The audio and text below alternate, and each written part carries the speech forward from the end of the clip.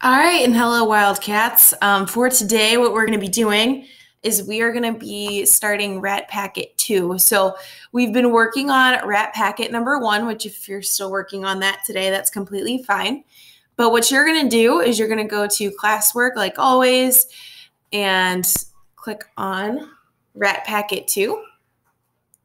And today we're going to be looking at the integumentary, muscular, and skeletal systems and how they rely on one another. So remember that word interdependence is talking about how two or more body systems can work together. So we're going to be looking at that.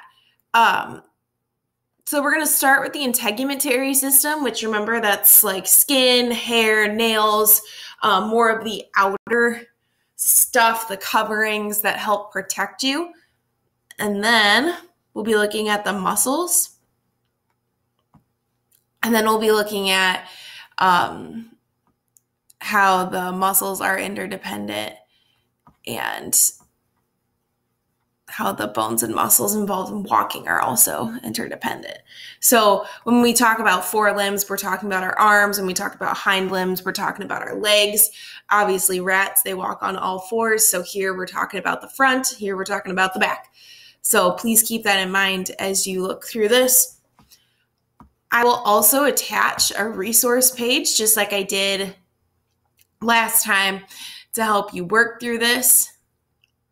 So here we've got different muscles labeled on the rat. Here we've got different bones. And that's our resource page. And you could also use the virtual rat dissection. So again, if you click on this, if we were dissecting the rat, this is a really tough part of the dissection because you have to cut between the skin and the abdominal muscles. And normally what people do is they accidentally cut this open. But if we were dissecting the rat, we would not want that. We would want only their abdomen muscles exposed. And then we would go through and we would look at them. So this is exactly what our rat dissection would have looked like.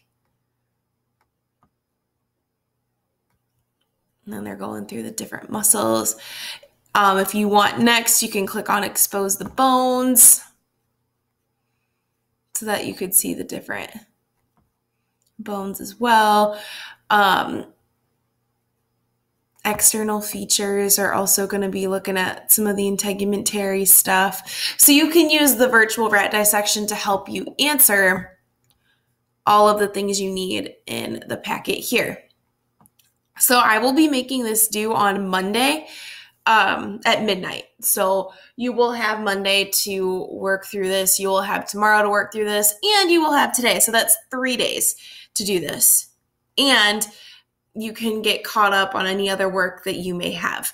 I tried to make Rat Packet 1 as simple as possible so that I could give you that time to just kind of take a breath and catch up. So if you need any more time, please let me know. But that is going to be our job for the next 3 days. Let me know if you have any questions.